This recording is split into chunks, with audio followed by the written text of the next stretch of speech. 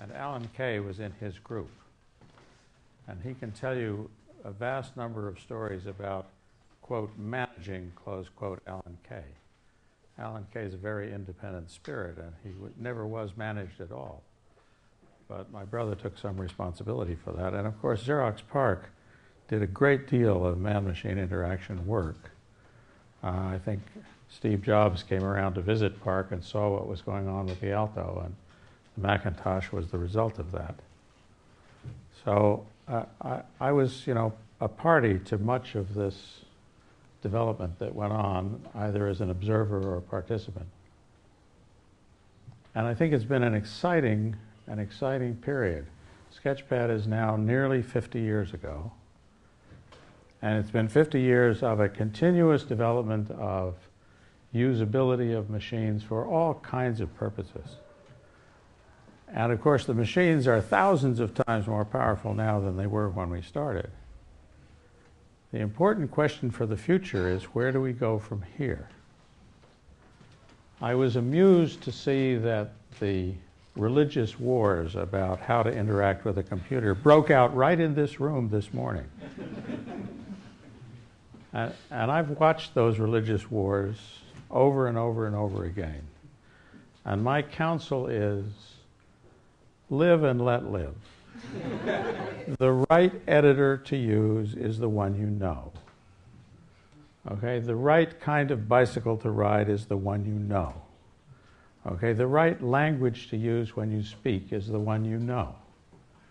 And the same is true with computer interfaces. The one that you should use is the one you know. And I have no objection to a command line person who says, I like command line. They're terrific, and if you understand them and you use them, a few keystrokes get you a lot. And the people who love command lines just say they're the only thing to use.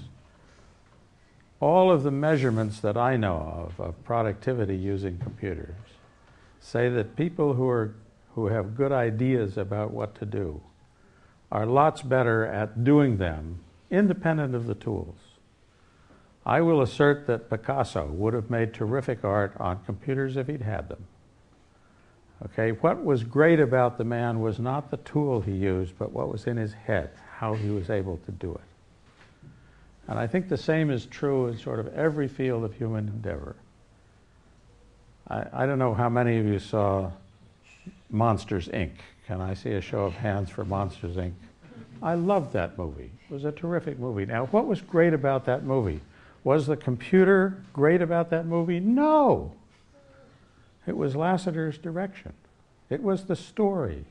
It was the fact that you could immerse yourself in a world that was quite unlike your own, in which infants were terribly frightening.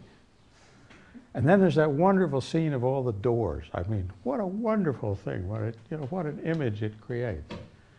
And it would have been hard to create those images by drawing them in the old Disney style, but not impossible.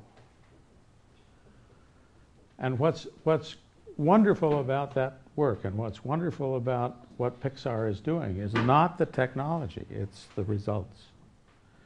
And I kind of feel that we celebrate the people who get great results out of whatever technology. We celebrate the great artists who got wonderful things with oil on canvas. We celebrate the great sculptors who were able to find inside that hunk of marble some beautiful shape. All they did was to remove the parts that weren't David, right? And it didn't matter what tools they used to do it. Didn't matter how they polished the marble. We don't care at the end. But what we admire is the ability to visualize that shape. And thank heavens that people are all different, that some of us see things differently than others.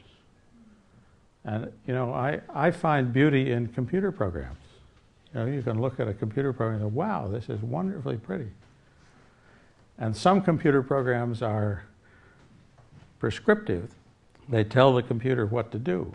And other kinds of computer programs, called the functional programs, tell the computer what is desired and let the computer figure out how to get there. And the forefront of computer science today is trying to figure out different ways to get good results without having to describe step by step what they should be. And how are we going to continue to get another 1,000-fold increase in computing power over the next 10 or 15 years? A critical problem to the continuing flow of capability that we've become accustomed to over the last 30 years. We've now run out of improved speed on individual computers. We have to figure out how to use banks of them together. Nobody knows how to do that. It's going to require a whole new set of thought.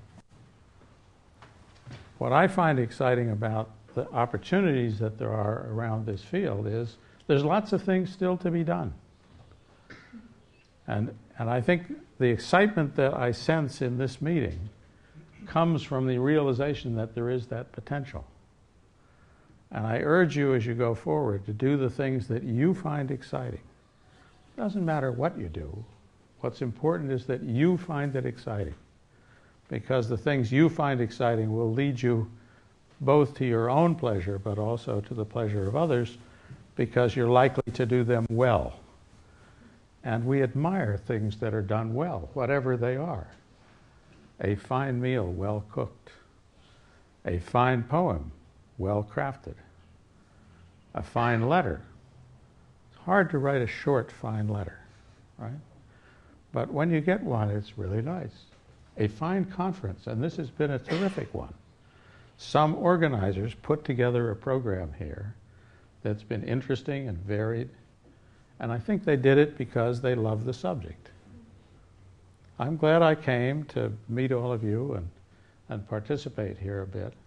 And I think I like to look forward and say, what's the future going to be?